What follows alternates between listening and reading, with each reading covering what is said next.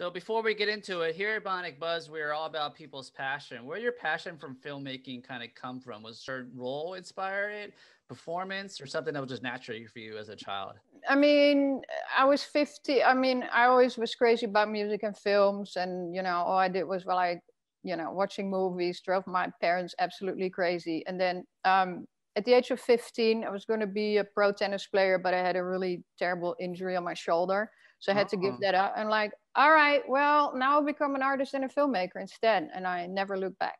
That's very cool. Emily? Yeah. Well, and I started as a creative in advertising years ago. So I was more of an industry agency person, and I was a graphic designer. And later on, I got more into photography.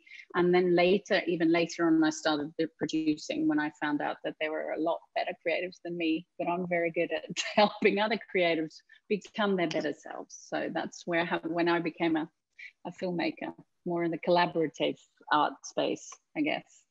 I love it. So how are you able to produce a Latino story that I feel like is relatable to every household in America right now? Because I mean, the performances were so good, the camera work, everything was so amazing. Where did this first start? You know? Yeah, it's teamwork, right? Filmmaking is teamwork. You can't do it on your own. So basically, you know, I made a Latino film a while back, Green Card Warriors. So, you know, what I do in my work, I definitely create platforms for voices, unseen people in society, social justice topics. So, you know, this started sort of in 2019 when, you know, Trump kept on bashing Latinos and all the stuff with ICE and the border wall and children in cages. So yes. I have a lot of Latino friends. So there were like, we had a lot of conversations and, you know, people talking about like how their family was becoming divided because of this, you know. And another thing is like, you know, Latinos are being, you know, addressed as one demographic but there are big differences, whether you are from Puerto Rico or from El Salvador or from Mexico. And so that really like frustrated me as well. And, you know, I was talking to a friend back at the time, Letitia, and she's told me about things about her family and how it's affecting, you know, everything. So I took a lot of these ingredients. And also a really good friend of mine, we've been super homies for a long time. He's Mexican American and he is like a big Trump supporter. And I'm like, I was mind boggled about that, you know. And end of the story is like our friendship has evaporated. So I was like, this is something that it's happening and we need to document this, you know. We have to document a moment in time and put out the message like, don't judge people, don't stereotype, be open-minded. We all want the same thing. And, you know, I came to Ellen with the project and, you know, she has her own reasons, which she will explain, but she's done a really awesome campaign like a year before that. That was super dope. And I was like, she has a similar mindset as me, so. My dog's barking. Yeah.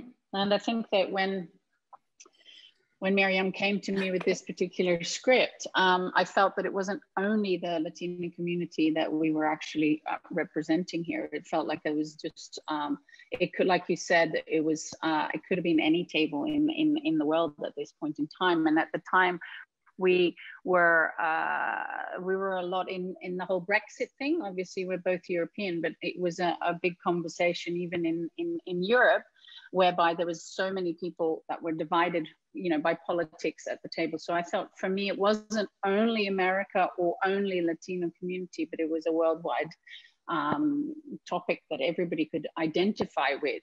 But obviously the fact that at the time I felt it was very, very important that the Latino community, there are a lot of them are actually Trump supporters, that we actually with this film try and stimulate them to go out and vote and obviously, you know, towards one more of a, for me, a democratic side. But that's not.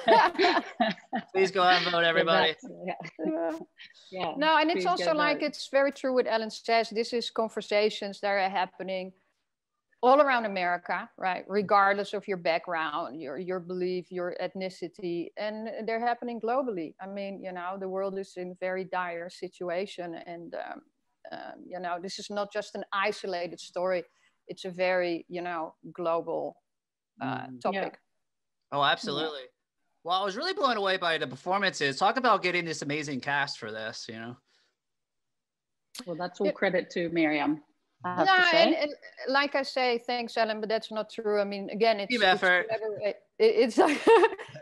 it's collaboration, right? Yeah. So, you know, it's all through relationships, you know, and the great thing was, like, you reach out to the Latino cast and they respond to this. They wanted to be part of this because it was very personal to them, right? They felt like, oh my God, this is my personal story. This is happening at my house or in my family. So in a way, like, we got such good feedback when we sent out the script that we're like, oh, I would love to work with Antonio, right? And he was like, you know, Jess was very instrumental in that. And, you know, it definitely collaborative, you know, having relationships, and everyone we wanted basically said yes. So, because it was so personal to them, you know, they all felt they were telling their own story.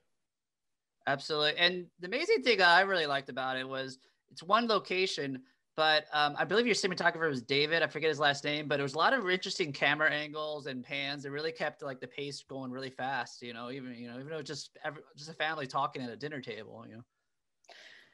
Well, you know, I mean, again, Ellen is a great producer, so she was able to bring in David Frederick, you know, who's a very experienced DP. And, you know, it's challenging when you have something that is in its dialogue very dynamic and in its emotion, but visually could be extremely static.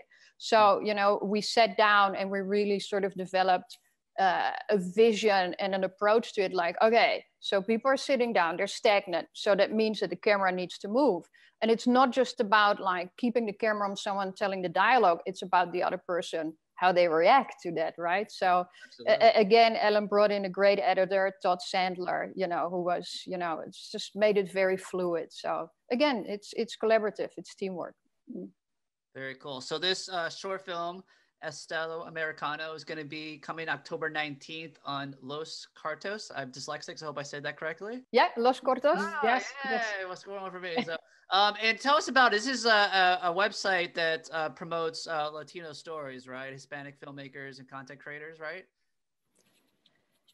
Yeah, correct. It's a platform that, you know, focuses on, like you said, filmmakers, Latino content. Obviously, Ellen and I are both Dutch, but living in America, in LA. But yeah, focus on Latino stories and highlighting the art, you know. Very cool. Is there anything in the works for both of you you're allowed to talk about or promote before we let you go? Ellen? Oh, okay. Well, no, yeah, we're working on some, I'm both in the advertising space and in a narrative space. So we're both actually working together on a new project, which is about a scientist actually who's found a way to eradicate malaria. And we're working on that together. Happy to go start shooting again, proper shoot next month, which is also very exciting, with John Cena. So I'm very excited to do that. It'd be nice to get back into it after quite a long break of not really shooting outside. Yeah. But yeah, that's a little bit on my side, what's going on. And Miriam has quite a lot of different projects happening as well, right? Yeah, we're both very busy and, you know, keeping it rolling. Obviously, it's been very challenging during COVID also to do post-production on a film when you can't sit together in the same room. You can't look at the same monitor. You don't listen to the same speakers. So, you know, and man, we hope to get out of this and start, you know, shooting again and continuing doing what we're doing. Yeah, I've got a few projects in the pipeline, but yeah. Well, keep up the amazing work, and everyone, please go out and vote this year and check out Estilo Americano Monday, October 19th at www.loscartos.com. All right. Isabel says goodbye. Thank you. Thank you so much. Bye. Thanks, Stephen. Bye. Thank you.